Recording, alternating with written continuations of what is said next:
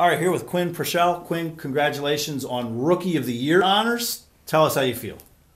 Oh, thank you. It feels great. I've been able to play with some great teammates this year, and they've pushed me along, and it just feels great to put together some good numbers and play well.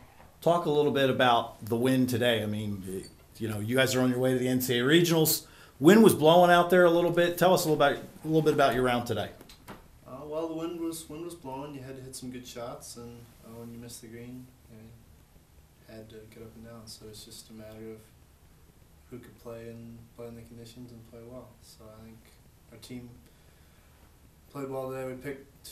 My roommate and I, Matt, picked 288 in the morning as the score we were striving for, and we were lucky to hit it. And we're just fortunate to have been able to out there and played here at Case Valley. So it's great.